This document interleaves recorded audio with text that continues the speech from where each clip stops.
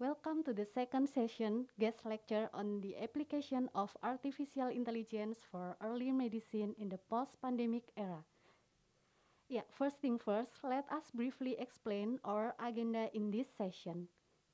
In just about a moment, we will have guest speaker Prof. Yu-Chuan Lee, who will share about the application of artificial intelligence for earlier medicine in the post-pandemic era. The discussion will be led by Dr. Lutfan Lazuardi as the moderator. After discussion, this webinar will be closed by door prize announcement and closing remark. So first of all, let me show you the profile of our moderator. Dr. Lutfan Lazuardi is now Head of Health Policy and Management Department, Faculty of Medicine, Public Health and Nursing, UGM. Dr. Lutfan got medical doctor at Faculty of Medicine, UGM, Master in Public Health or Health Service Management at Faculty of Medicine UGM, and PhD at Innsbruck Medical University, Innsbruck, Austria. Then let me tell you the profile of our speaker. Prof. Yu-Chuan Lee, or Prof. Lee, is a pioneer of artificial intelligence in medicine and translational biomedical informatics. Prof. Lee is now Distinguished Professor at Taipei Medical University, dermatologist at Taipei Municipal Wenfang Hospital, and President-elect at International Medical Informatics Association. Prof. Lee got medical doctor at Taipei Medical University and PhD at on medical informatics at University of Utah School of Medicine. So Dr. Lutfan, for the opening remark, please. Ya, thank you very much. Selamat pagi Bapak Ibu semua. Assalamualaikum warahmatullahi wabarakatuh. Salam sejahtera. It's really a great pleasure to have Professor Lee here, which is very famous on introducing the artificial intelligence into the medicines. And today we are very happy to have you here. And I think Hanifah already introduced our guest professors, but maybe let me also a little bit briefly introduce Professor Lee again to the audience. Professor Lee currently serves as the president-elect of the International Medical Informatics Associations, which is, I think, the most prestigious organizations related to the medical informatics. And as your information also, Professor Lee, that most of the audience is actually the higher member of the higher university that dealing with the medical record as well as with the health informatics. So this time is, I think, really great pleasures that we can meet together. And we are very happy to learn from the first hands related to the earlier medicine, which is, I think, to us, this term is probably new. But I think we will have clear information from Professor Lee.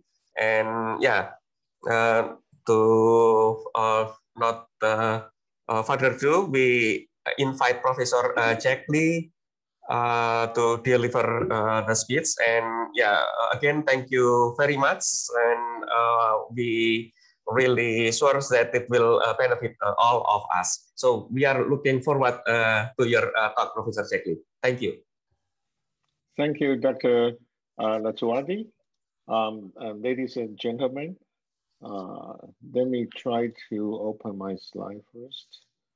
Okay. So, can you see my slides? Yes, yeah. Okay. It's a great pleasure and honor to be with you today online. I'm actually at the Boston, having as a visiting professor in Harvard University. So it's 9:30 p.m. for me. Okay, so it's a great pleasure. So let me start by you already know about my background. as an MD and also a PhD in informatics. I'm also a fellow of the American College of Medical Informatics, the Australian College of Health Informatics, and the International Academy of Health Science Informatics.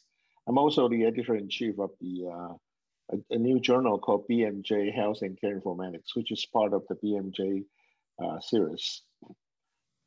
So here I'm going to talk a little bit about the evolution of AI, because AI, as many of you already know, it's not a new thing, but it's regained our attention in the past 10 years. It started in 1957, to be exact. But since the coinment of the term artificial intelligence, it has triggered a unlimited imagination of the people. So, back in the 1970s, you can see cartoons and novels talking about what will be the future of the year 2000, where robots will be everywhere serving all of us, and humans don't have to do anything. It's all intelligent robot. But we're in we're over year 2000 for 21 years now, and we don't see any robot, in our home that's actually doing anything useful. So AI has been through a evolution. In the 1990s, it's mostly about representing human knowledge, meaning how do we put human knowledge, especially the knowledge of expert, into a computer system that a computer will be able to execute. That did not work very well. After 30 years of research, the outcome, the performance is not well. One reason is on the image. You can look at the image on my slide, on my right-hand side. If you think it's a dog, then you're probably an alien, right? So if you look at it, it's a cat. But when I ask you, why is it a cat and not a dog? Then you try to explain, okay, the eyes are wrong and the ears are kind of a reverse triangle, and the color of the fur looks like cats, but actually, and the tails are flurry and all that. But actually, when you look at this specific cat, there's nothing independently. There's nothing of its feature that cannot be found on dogs, right? You can find a dog that has eyes like that. You can have dog with furs like that, and you have dog with ears like that, and also tails like that. But when everything's put together, we know that it's a cat, not a dog. Okay, so apparently the way that ask a human expert, how do you describe a cat, or what makes a cat, is not very reliable. Sometimes there are things we just know and we just cannot express. It's called tacit knowledge. So then we divide knowledge into explicit knowledge, which you can state very clearly, and tacit knowledge, which you just know, but you cannot, really clearly tell everyone. Okay, and until after year 2000, we start to have data, because we started to have internet. So with internet comes the big data. And with big data, there is an algorithm called machine learning, which is not new either. Machine learning was invented almost as early as AI. So machine learning was invented in 1960 something, 1970s. So with machine learning, if you feed the machine or the computer enough data, good data, the computer will be able to learn. Yes? Okay. Is there a question? I cannot hear the question. You're muted. Corey, are you trying to say something? Oh, okay, sorry. I thought you're, okay. Anyway, I thought you have a question. Okay, so with the big data, now machine learning started to become a popular algorithm. again because of the internet. However, for healthcare, you cannot find a lot of healthcare data on the internet, right? Because of privacy, because of all kinds of reasons. So where do we find the big data for healthcare? We found it from electronic health record, right? Claims record, and also from, now we are building more public health databases, healthcare database for learning, for machine learning purpose. So because of the internet, we're able to collect a lot of images. A project by Professor Li Feifei in Stanford back in 2011 called ImageNet.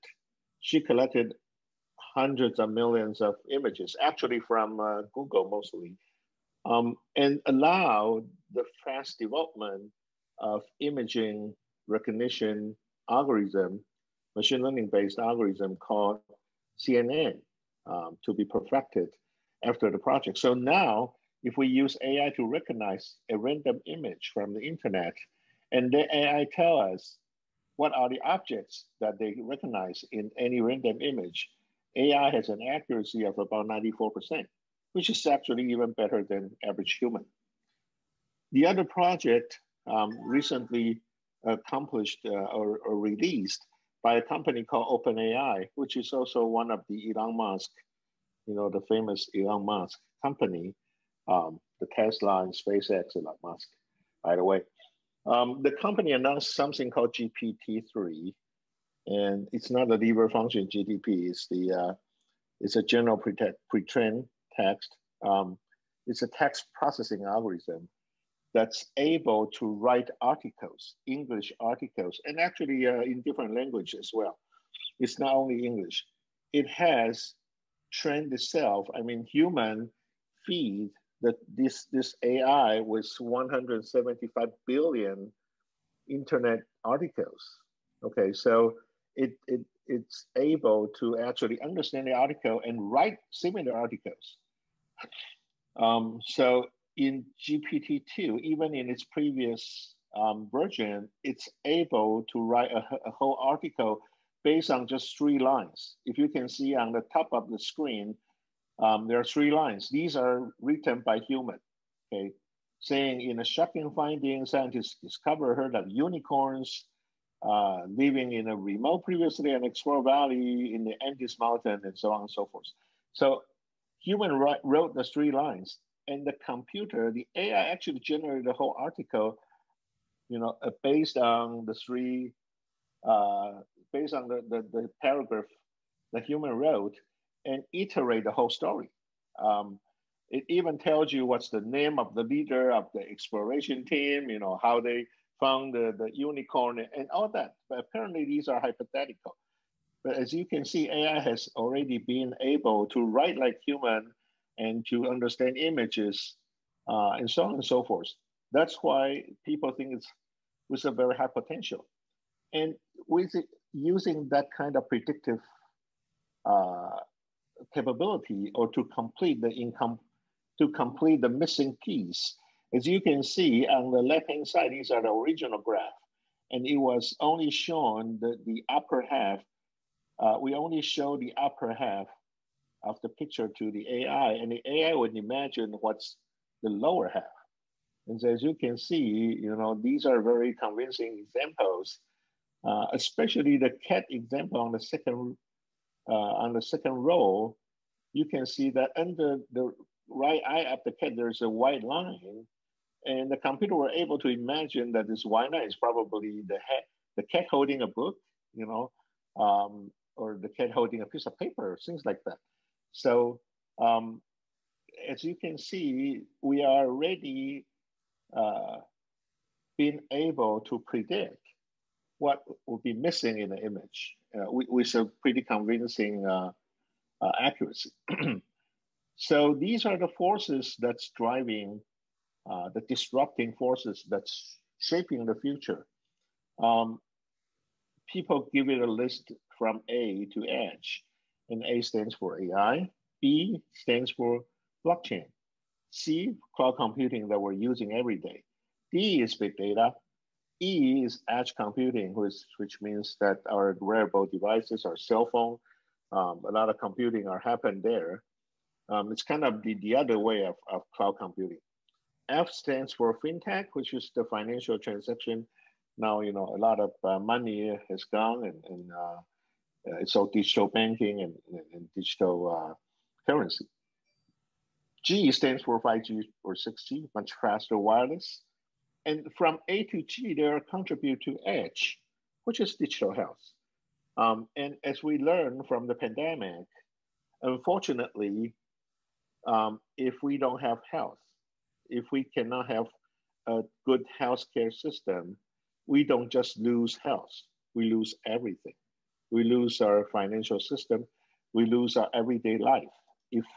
If we have a disease that the healthcare system cannot contain, we don't just lose health, right? We lose money, we lose our financial, we lose our lives.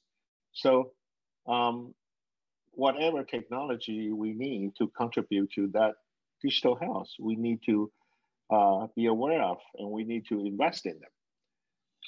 So as mentioned by our host, IMIA stands for International Medical Informatics Association.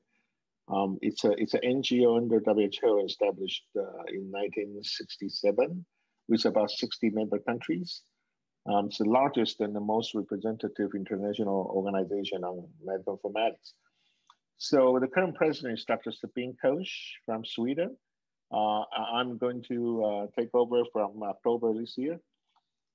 EMEA feel a compelling reason to write a letter to the WHO last year, stating that optimal use of informatics or IT can be quite helpful in a pandemic situation. So in the letter, we actually listed four different four major points. One is preemptive. We need to be able to use AI and predict and prepare and be preemptive, not just be reactive all the time. And the second point is to legitimize the use of telemedicine. So as you can see, like the US started to pay for telemedicine with all their private and public health insurance companies since March last year. Well, actually March in 2019. And the telemedicine use actually soared 400% in the US. And about 50% of all the doctors has engaged in one form of telemedicine or another. And more than 50% of the patients that experience, they have experience with telemedicine and they feel like they would rather take telemedicine than face-to-face in-person visit whenever applicable. So number 3 is about sharing data in order to create high quality big data that we can use to fight the pandemic. And number 4 is, of course, transparency. Actually, the root cause of this whole pandemic of COVID-19 maybe leads to the lack of transparency from some country. That's why the disease gets to spread before we even know about it. So transparency, of course, will be quite important. My own suggestions after this, very important lesson, although the topic says AI in early medicine for the post-pandemic era, but we're not actually post-pandemic yet. We're kind of in the middle of the pandemic, especially in Taiwan. After 200 days of 0 cases, about 3 weeks ago, we start to have 200, 300, 400 cases every day. It's back to like 300 yesterday, but still, now we're far from 0 cases. So I don't think, and the mutation is coming, so I don't think it's over yet. But even before it's over, we should rethink what we're doing in healthcare, and we should use AI a lot more than we're using them right now. So my suggestion is that we need to be smart in every way. We need to use AI in every part of the healthcare, and we need to practice, be able to practice healthcare in place, meaning you need to be able to do that in your home, like we're doing everything in our home right now, right? I mean, in a lot of countries, we're exercising WFH, or work from home. And so if you work from home, you should be able to get your healthcare from home. And the third point, which is also the key today, is we need to get healthcare intervention early and earlier, not late and later. The whole reason the pandemic is what it is today is that the closure of borders, the closure of direct flight from Wuhan. In Taiwan, we closed the direct flight from Wuhan on 2019, January, 23rd January. Okay. And 2 weeks, after 3 weeks, the US closed the direct flight from Wuhan. And then another 2 weeks, the Europe closed the direct flight from Wuhan. But the difference of 4 weeks and 6 weeks, 5 weeks, 6 weeks, actually means millions of people's of difference, right? So people just flew out of Wuhan to everywhere in the world, especially in the US and especially in Europe or Italy. So if we can do things earlier, just 1 week earlier, 1 month earlier, it can mean the difference between heaven, and hell. So it will be a big difference.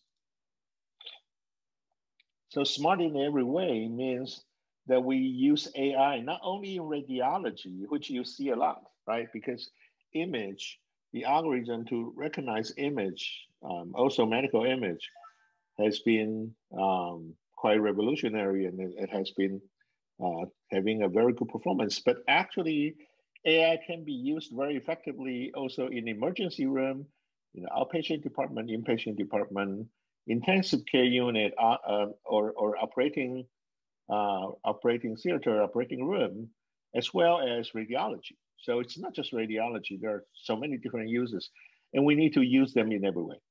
And AI, not only for image, it's only for text. It's also for text. And we also use it. It's also can be very effective on biosignals, and especially codes. We used to think that, for coded data, we can just use statistics. But machine learning-based AI actually provides us capability way beyond what the current statistics can do. The current statistics deal with like 20 variables or 15 variables, and it's already quite difficult to explain, right? If you put like 15 variables in a regression model, in a nonlinear like logistic regression model, 15 variables are quite difficult to explain, not to mention that 30 variables. But you use machine learning-based AI, you can easily deal with 300 variables or even 3,000 variables. And the model fitting, the nonlinear interaction and association can be quite accurately modeled by the machine learning algorithms. So, and AI are not only for care providers. Like we see some AI examples for hospitals, for doctors, but we also need to develop more AI applications for patients and also for administrators and insurers, especially patients, because I mentioned we want to be earlier, right? If AI are only used for providers, it's not early enough because you have to wait until the patient feel uncomfortable, like the patient already feel ill, and then they go to the doctor and the doctor use AI, but then it's a little late, right? So if we can develop more tools for the patient, then it become earlier, and things will be much better when it's early. The second recommendation, my personal recommendation, is healthcare in place, which is quite simple and quite straightforward. Actually, we need to do everything. We need to be able to do everything in a remote way, like screening. We need to be able to do telescreening. Of course, I'm talking about digital screening. If we need to get biosample like we do for PCR or RAT, rapid antigen test, of course, you still have to contact, you have to in-person visit. But imagine that kind of risk, to gather hundreds of thousands of people, hundreds or thousands of people in one site, on one site, and have them open their mouth, took off their mask. This is actually great risk to the people who's there at the same time. So if we can use digital screening to decide who's high risk before they even go to a place for RAT or PCR, that will greatly reduce the unnecessary risk for people who's not actually at risk for COVID-19. And teleconsultation, of course, now it's been very popular. Teleintervention, there are a lot of things that have been proven useful, like sleep disorder, like mental disorder, psychological consultation, psychiatric consultation has been proven quite useful, and we can use teleintervention to conduct them.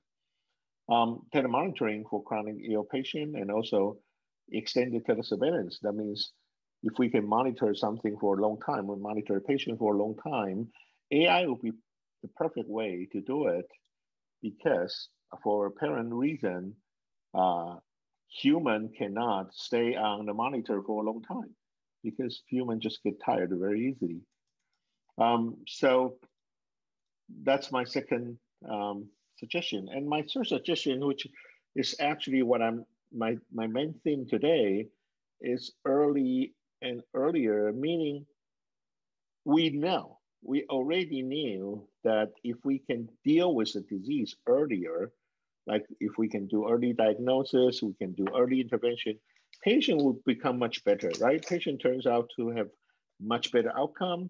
The healthcare costs are much lower, and the quality of life is much better. However, it's easier said than done. How do you do earlier? In order to become earlier in medicine, you need to be able to predict, and you need to be able to predict individually. Okay, not predict a group of people, but predict every specific person in very accurate and timely way, right? Actually, a prediction would have to be, individualized and accurate and timely and actionable to be useful, right? So in order to make the, wait, what is it? Okay, so in order to do that, we don't have a good tool until now that we have AI, especially machine learning based AI, that we can actually predict diseases, prediction, disease screening, disease monitoring, disease progression, and anti-progression of the disease. I will provide examples for all of these in our following slides.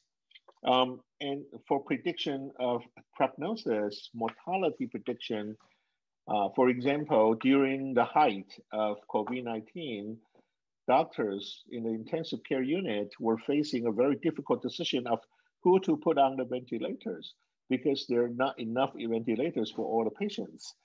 If we can have an accurate prediction of the mortality, then we know who to put on who will be on the priority list, for getting on a ventilator, and we can sequence them, accordingly.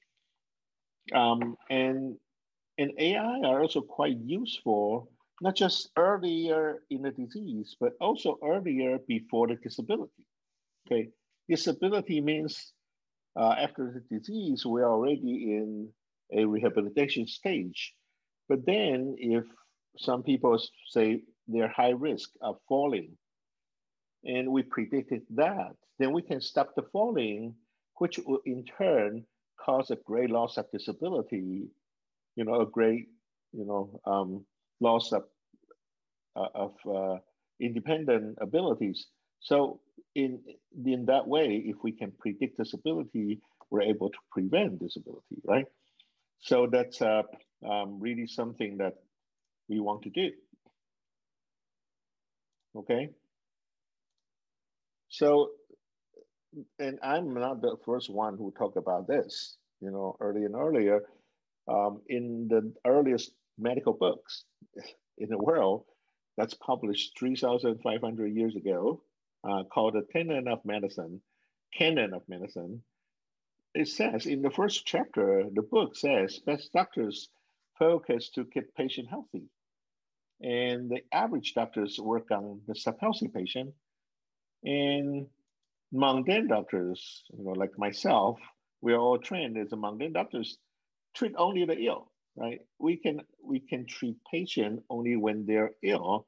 If the patient come to your clinic and they tell you, oh, I'm not very comfortable, I'm having some discomfort here and there, and you did the examination, you draw some blood, you do some image works, and you told the patient, sorry, nothing is wrong with you because all the tests came up normal. Why don't you wait until you are really sick, to see us? So the current doctors don't know how to work with people that's healthy and sub-healthy. They only work with the diseases because that's how we're educated. And it is true that not until today or recently do we have the tool to actually look at all the information of a single patient and provide an individualized, accurate risk profiling of a patient, which is which I refers to, of course, is the AI tools that we did not have before. That's why I associate AI to earlier medicine, because everybody wants to be earlier. But how do you do that? You need to use AI. And in what way do you use AI to do that?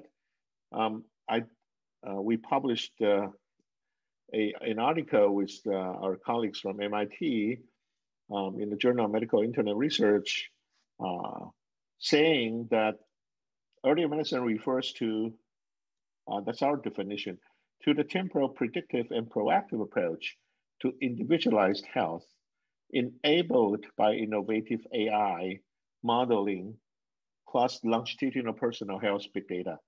I'm sorry, it's a mouthful. I mean, it's a very long definition. But basically, if we collect enough good quality patient data along with the timeline, meaning you collect the patient data as early as you can, it would be better if you start collecting patient data since their birth, right? Since a person is given birth to in the hospital, you start collecting all the data, medical data, I mean, not necessarily all the data, but medical data. So after several years, we have a temporal and longitudinal personal health big data. And using that data, we are able to refocus medical practice to not just dealing with what happens now, but also to what will happen in the foreseeable future.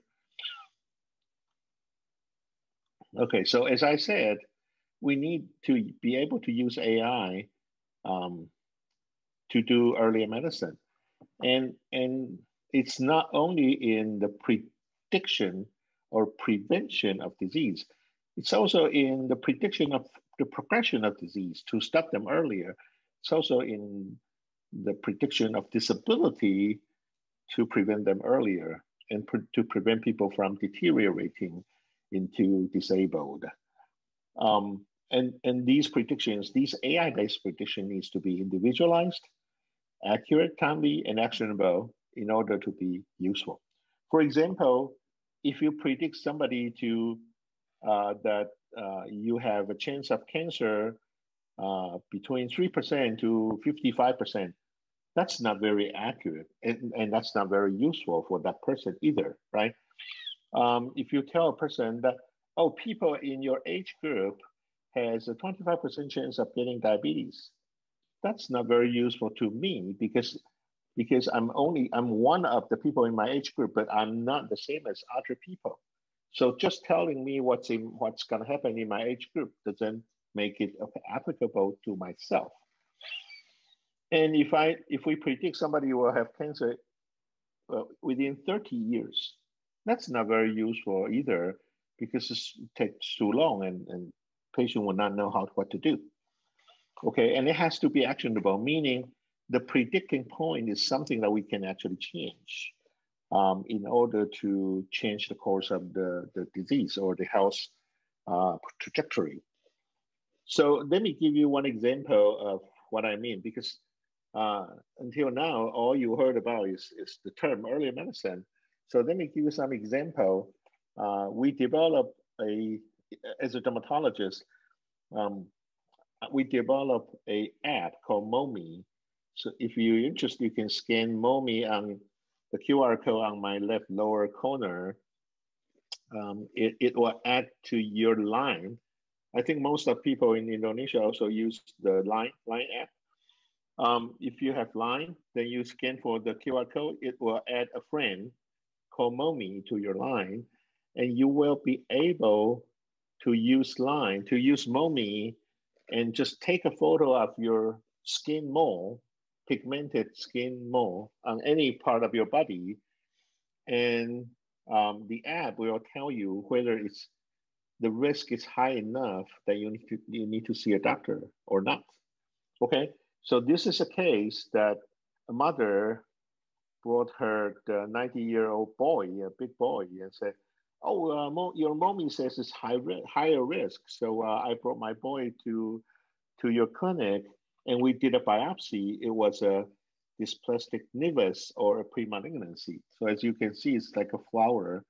You know, it's small, but it's like a flower. You know, with this bloom on the with petals on the back of this 90-year-old boy. This is another 21-year-old female. She had this pigmented mole on her palm for a while, and she told us that she used MOMI and it's higher risk. So we did a biopsy and it was melanoma in situ, meaning it's a stage 0 malignant melanoma. And she was very happy because when we excised it, we cut it off, and that's it. Just do a little bit of wider excision, and she's cured. But if she waited until it becomes stage 2 or stage 3, 4, then she might need to get an amputation, cut off the whole hand, and a lot of therapy and chemotherapy, and the quality of life and survival will be much, much worse.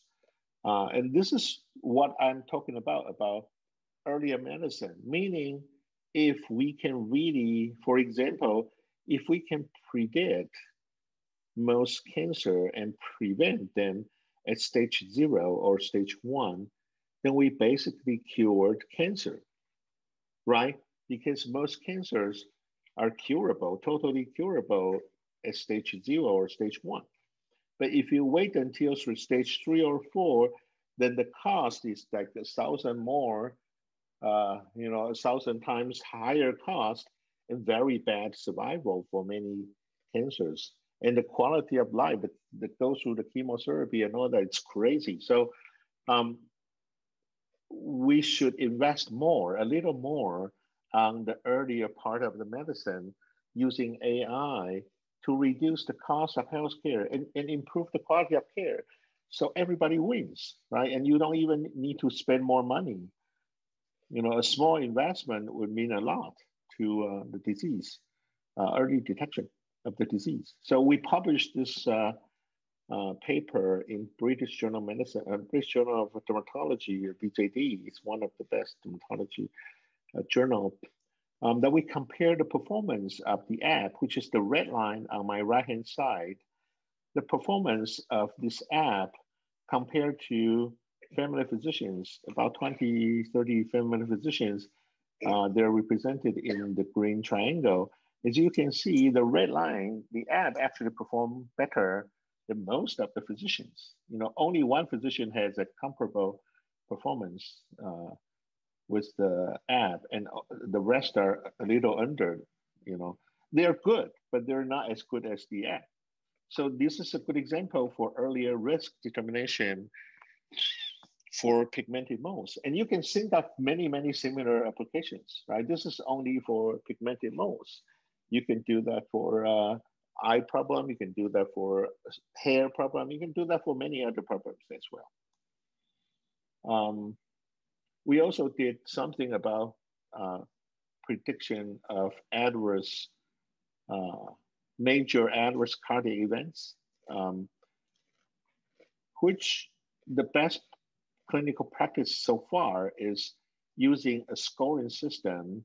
There are several of them. Heart, SOFA, and there are several scoring systems to predict the occurrence of major adverse cardiac events, or MACE, M-A-C-E. The current scoring system can prevent MACE in 60 days. In 30 days, with an accuracy about 70%. But using a machine learning AI, we're able to predict 90 days at an accuracy of about 90%. So this is also published in IEEE Access.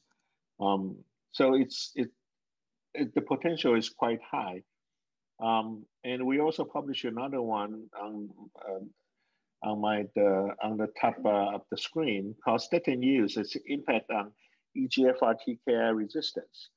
EGFRI is a popular type of drugs called target therapy drug for cancer. It's quite effective for some cancers, but it will become resistant in a few years. So we use AI to find out, to do a temporal prediction for drug resistance, meaning if you use statin for a while, you know, for a longer time, you might actually prolong the time that the drug becomes resistant. So the EGFR will be able to be used on cancer patients for longer.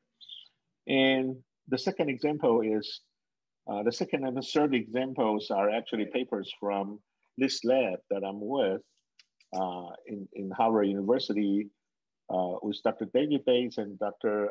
Zhou Li. They published this paper. The second one is estimating time to progression of chronic obstructive pulmonary diseases with tolerance. Chronic obstructive pulmonary disease, or COPD, is a condition that most people who smoke for after several years will develop COPD.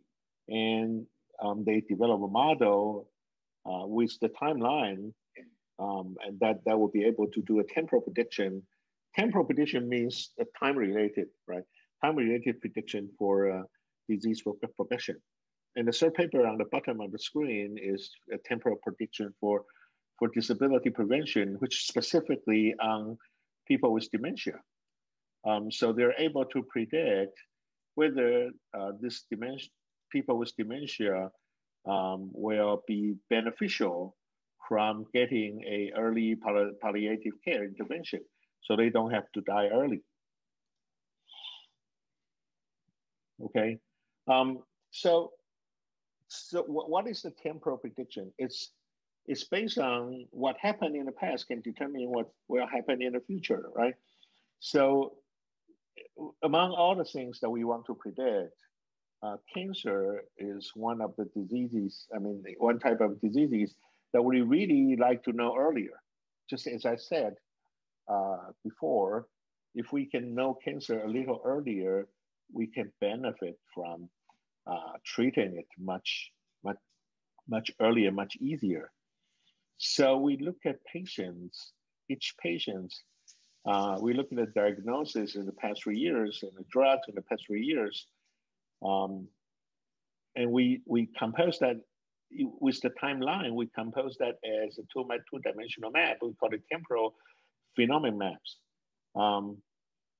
And we use this map to predict whether a patient is going to develop cancer in the next 12 months. So we use it on many different cancers, on liver cancer, on prostate cancer, colorectal cancer, and even skin cancer. This means non-melanoma skin cancers. So, and also lung cancers. So lung cancers were published in the Journal of Medical Internet Research. For skin cancer, we published on JAMA Dermatology, which is like the best journal for dermatology right now. So let me give you an example of prostate cancer. Let me see, how much time do we have? Yeah, I think we have 5 minutes. So this is how we predict prostate cancer. We use about 2,000 variables, including all the diagnoses and all the ages. As you can see, if you're familiar with odds ratio, you know that there is a place, odds ratio 8.75. As you can see, odds ratio 8.75, this is hyperplasia of prostate. This is a variable that clinically is probably the most important clinical variable that clinician will use to predict prostate cancer. But in a machine learning model, this variable doesn't even make it to the top 10. See, it's down here. And the reason being, using the machine learning variable, we're actually able to use all the variables, and the variables are able to explain away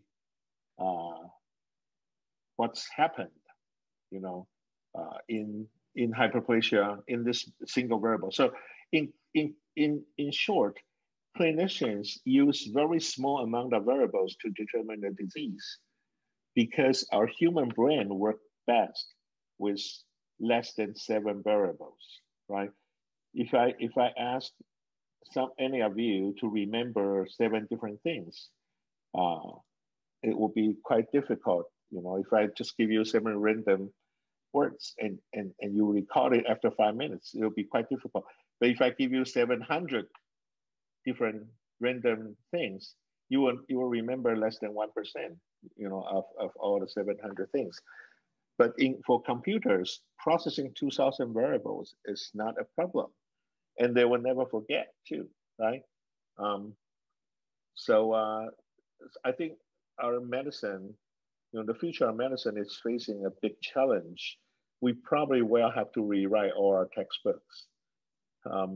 So a disease is no longer like 20 pages of Harrison. It will have to be a table, right? A table of 2,000 or 20,000 variables that you can always reference. It's not something that you just, okay, number 1, number 2, number 3, and we call it a triad. And then you have the top 5 criteria and top 7 criteria. These will no longer work in the future. But with this kind of tolerance of high number of variables, high dimensional variables, we're able to predict disease in an accuracy that's never been seen before. So this is the, if you're interested in the detail of the algorithm, this is the paper that you can take a look at. It's probably the first paper or one of the very few papers that predicts skin cancer without even using an image of the skin. All we use are just variables in the medical record, okay? This is another paper that's just it's publishing right now. It's the temporal prediction of lung cancer that I just mentioned. So in conclusion, that we used to look at patient data as like there are 5 kinds of data, you know, in the electronic health record. Their patient profile, their diagnosis and problems, their procedures, their medications, and their lab and exams. So we collect all the data, and these are only phenotype data. So we collect all the phenotype from birth to now, as well as we're gonna collect the environmental variables like, you know, the CO2, like PM 2.5, PM 10, you know, temperature, humidity. So the environment we're exposed to, and the behavior that of our own, like do we exercise, do we smoke, you know, what do we eat? These are all behavior data. in microbiomes. Now we know microbiome in the guts and in the oral cavity, and even on the microbiome on the skin are very important to our diseases because we're actually kind of dependent on the group of bacteria and microbes that live on or in our body, right? And also genotype. So if we have all these variables, I did a very rough estimate. It will not be more than 2 million variables. But if we have all the 2 million variables and we collect them from birth to now, we probably are going to be able to predict all the clinical events in the future, including diagnosis, and we'll be able to predict diagnosis before they even happen. And we're able to start treating the disease even before we have a disease, right? And start early with rehabilitation, stop the disease in progression, and eventually not prevent, but prolong death, right? Or increase the quality of life before death. And that's what we want for a healthcare system, right? So my conclusion is that the current medicine is focused too much on treatment. So there are higher costs. And when the cost is so high and it's increased every year, over the 40 years, most countries around the world cannot afford that kind of high cost healthcare. So they have to ask doctors, nurses, all the medical professionals to do more and get paid less. And that leads to burnout, right? So people burn out, they refuse to become doctors, they refuse to do their nurse work because the pay are less and the risks are too high. So eventually that leads to a collapse of the healthcare system. As you can see in many different countries, a few thousand patients a day from the COVID-19 would actually overwhelm most healthcare system in the world. And when the healthcare system were overwhelmed, the patient will go into the community and trigger a nationwide infection. So that's really, really bad. Our healthcare system is our last defense, and we just cannot exist, without a good healthcare system. So we need to invest more in the healthcare system. But where do we invest? We should invest in AI plus big data plus temporal big data, the time-based big data, so we could initiate earlier medicine to trigger lower cost and better outcome, and eventually leads to a sustainable healthcare system.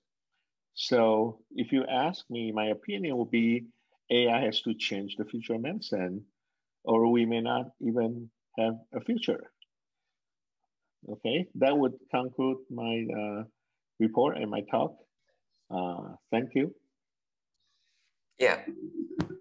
Yeah, thank you very much, Professor Jackley. I think it's a very excellent and very interesting presentations.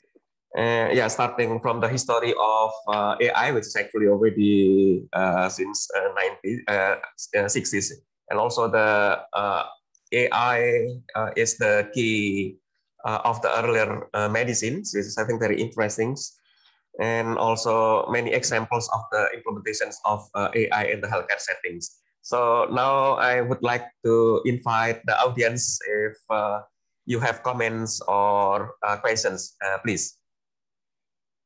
Me, sir. Pak Samsu? Ya. Ya, silakan. Ya, please. Terima kasih. Thank you. Bisa lebih keras, Pak Samsu? Could you please speak louder? Yeah, thank you. Is that loud enough? Is that loud enough? Little bit more. Okay. Well, good morning, everyone. Thank you, Professor Jack, for a great presentation. Actually, to see you in this presentation just remind me when 4 years ago I've been to Taipei Medical University, in pharmacy program.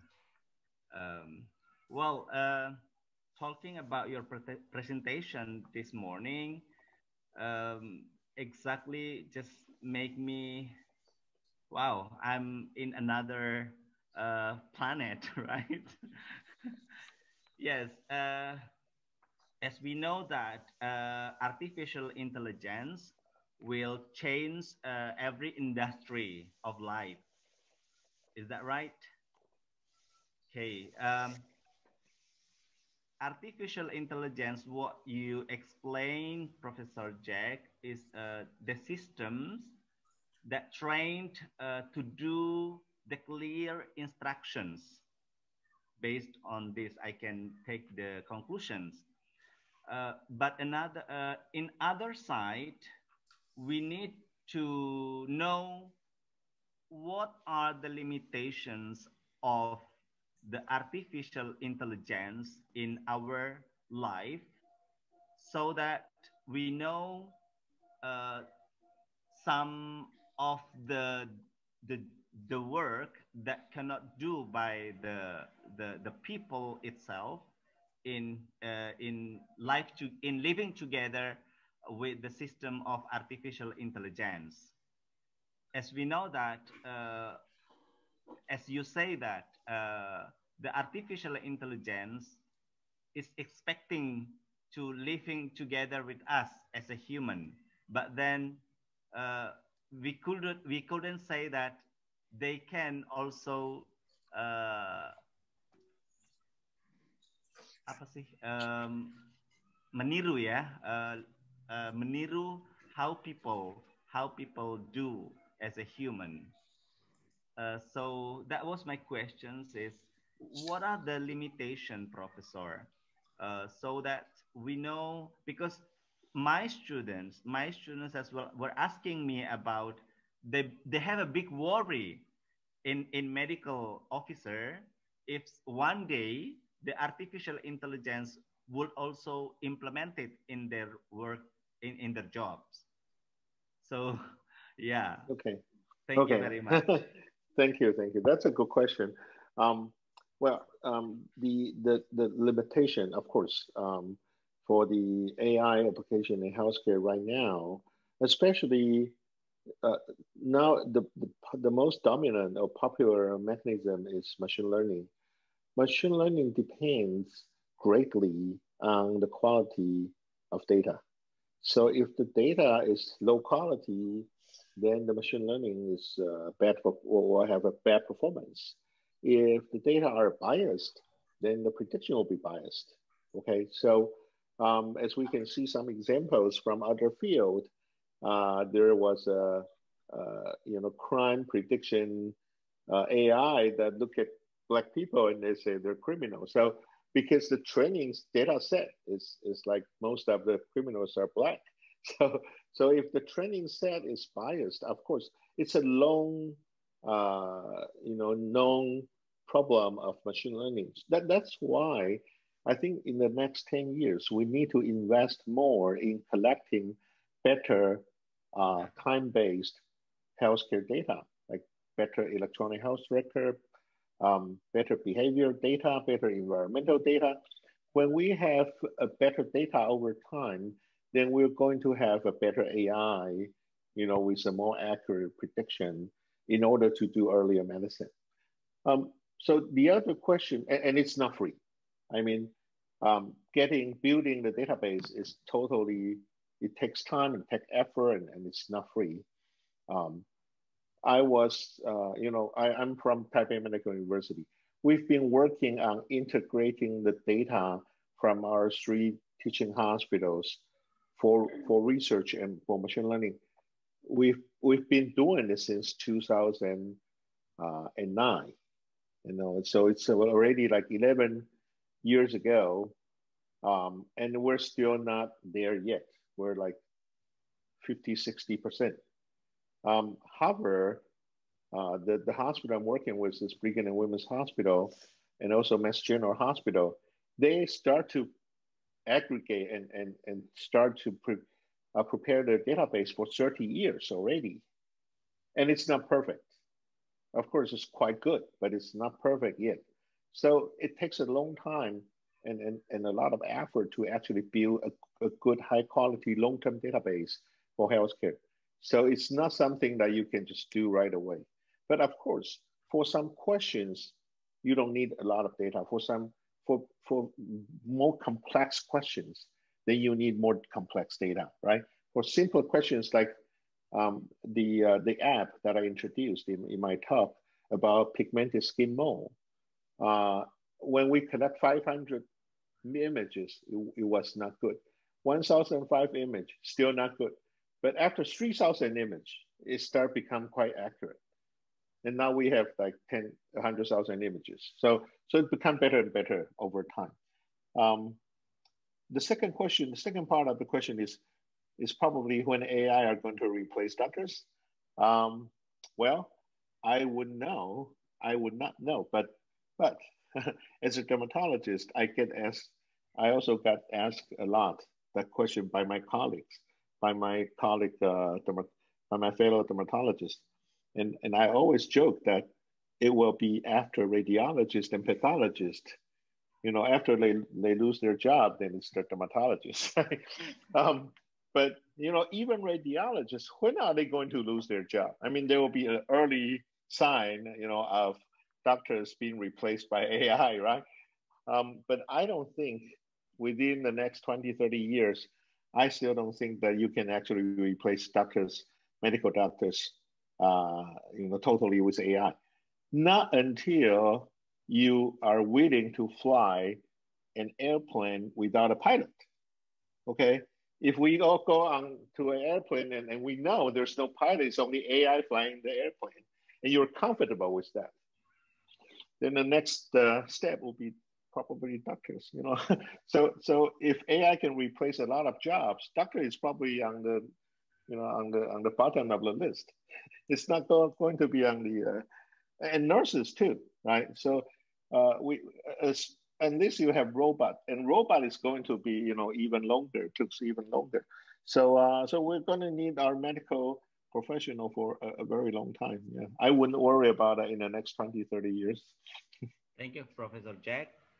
Terima kasih, Pak Lutfan. Yeah, terima kasih, Pak Samsu. Yeah, thank you. So actually, there are some questions already posted on the chat room. Mbak Hanifa, could you please put on the slide the questions from the audience? Yeah, Professor Jack Lee, there are some questions already posted on the chat room. Yeah. So one is many examples of AI utilization is to predict or monitor diseases that have long prognosis. How about emergency situation? Okay, such as traffic accident. Okay, that's also very important. Emergency room are known to be overcrowded across different parts of the world, especially when we have COVID-19. Emergency room are always crowded and they're overwhelmed by all types of patients. So one thing AI is quite good is doing a quick triage. Okay, so and even before they enter the emergency room, we could use an AI tool or an app on the cell phone or whatever, or in the ambulance to do triage. Triage is like the severity of the disease, right?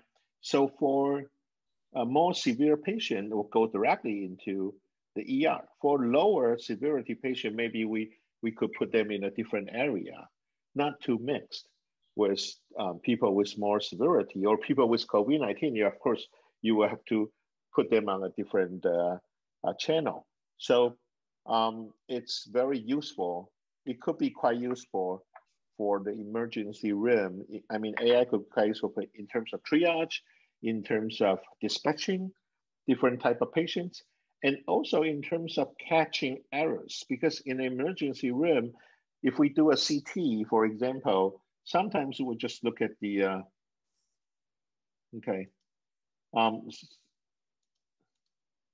so if we do a CT, for example, sometimes we'll miss some of the feature.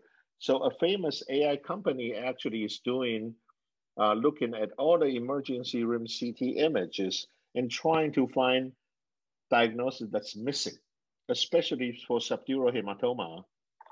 So if the people, they actually could find every month, they found 20 people with subdural hematoma that's missed by the emergency room doctors, because the doctors were focusing on something else and did not even find out. So there are a lot of applications in emergency room. Okay. The second one is AI for healthcare can be autonomous system that can be used by community or should be a complementary of the still control decision. Yeah, okay.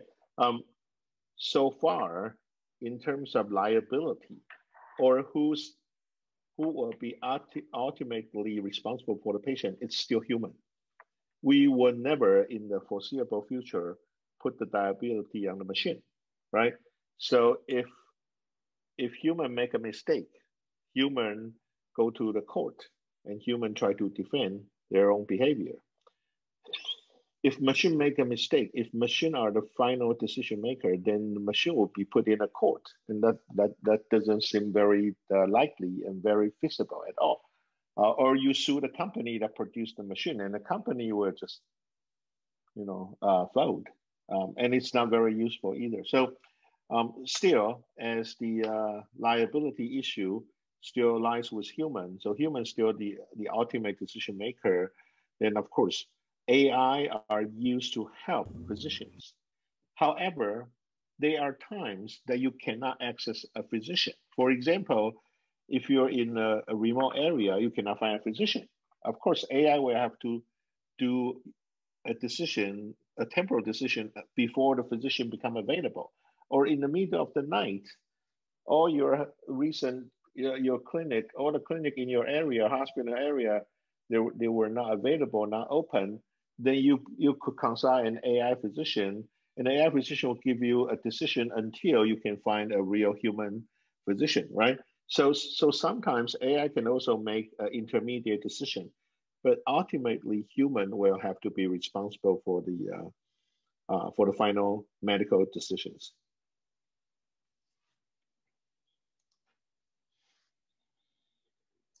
Yeah, thank you very much. Actually, there is still some questions, but I think because of the time, and maybe if it is possible to,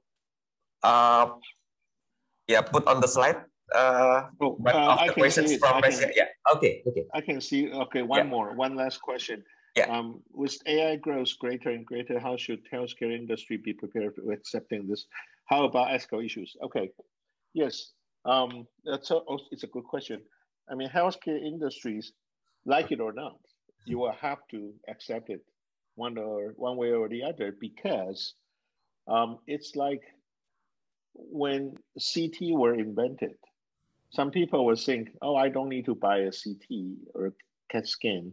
I can just get by taking multiple X-ray. But that's not the case, right? Now we all know you cannot replace CT by taking a lot of plain films. You have to have a CT in order to have a 3D structure. So when we are dealing with more and more information, some of the high-speed CT, they produce 4,000 images in one exam. And in the future, we could foresee, machine that generate even more data. I mean, examination medical machine generate more data. So just imagine, in the future, the kind of data loading that's going to be put on doctors. If you don't have AI, how can you handle that? You're not able to practice medicine. You're not able to, how do you look at 4,000 images before you see a patient? You don't have that kind of time, right? So AI will have to help you pick up out of the 4,000 images, they pick 10 and say these are the most important 10. And if you see some of them, if you want to see some relevant images, you could click on it and it goes to relevant images. But all you know, you don't have to look at all the 4,000 images, right? The patient could wear a wearable device and it monitor the heart rate for 90 days. How do you look at 90 days of ECG? You cannot. You need a machine or AI to help you screen all the 90 days of electronic cardiac graph and tell you what are the significance, right? So, I mean, just even just about data overloading, you will need AI anyway. So, and it's totally ethical because human will still have to make the final decision with their limited time and limited energy, and the risk of burnout and all that. I'll predict if eventually if a healthcare system, if the hospital do not adopt some of the AI tools, all the doctors, the nurses will have to leave the hospital because they got burned out in those hospitals that don't use AI, right? So they'll overload, and they get disease, they get ill themselves. So they will leave to other hospitals using AI. That would naturally make people think about it, and the healthcare industry will have to adopt some of the critical AI anyway. Yeah. Would you please to answer this one more, Professor Jackie? So I think this will be the last questions from Chan. Yeah. Vast expansion in the volume of artificial intelligence research. At the same time, we have begun to see many rapidly translating research into clinical. How to verify? Okay, that's a good question. Yeah. It's like verifying AI medicine is like verifying any new drugs, new device in medicine. You go through FDA. Okay, so you have to present enough clinical evidence through clinical trials.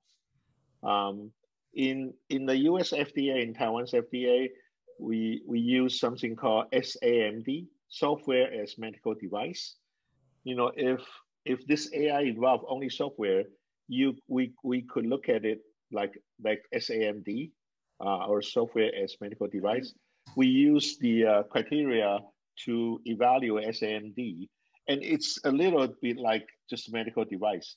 You need to have clinical data, you have clinical trial, you have to do before, after, you have to have a sample size that's representative enough and show the effect and the safety and all that.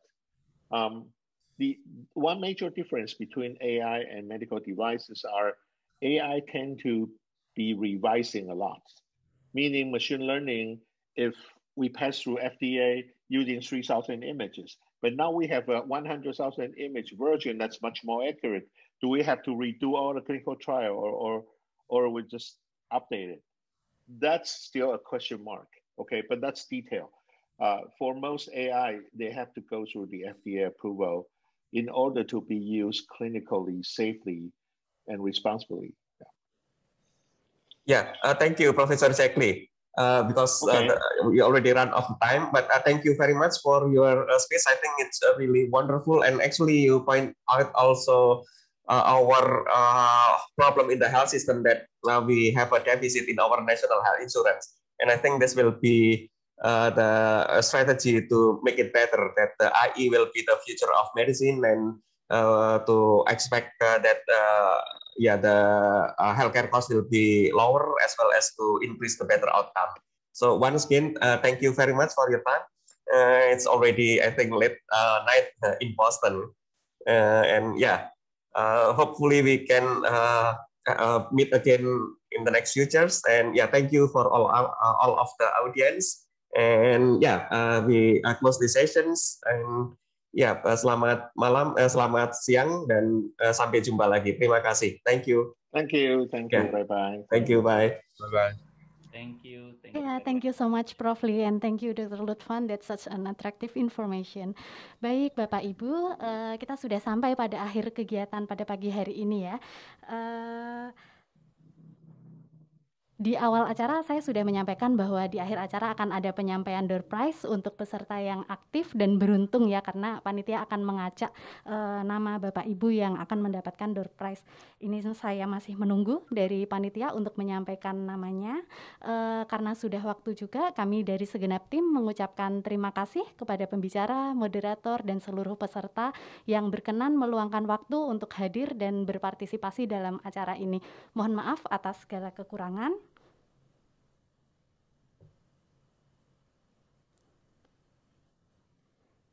Ya, baik. Kami akan menghubungi segera Bapak Ibu apabila mendapatkan door prize, nggih. Kami akan menghubungi melalui nomor yang tertera di dalam registrasi.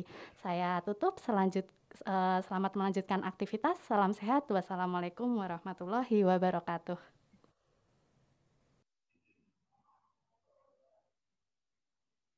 Bu Imelda.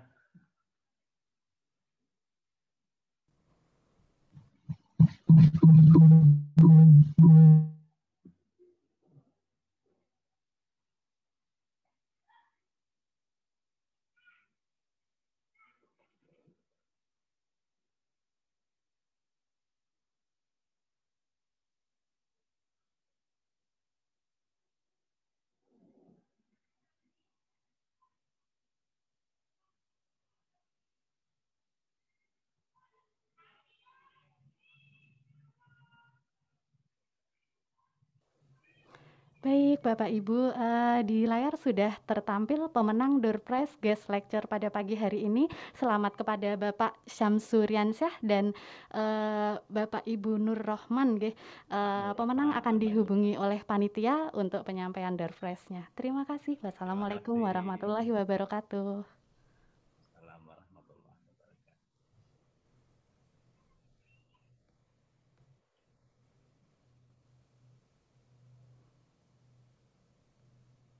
Terima kasih.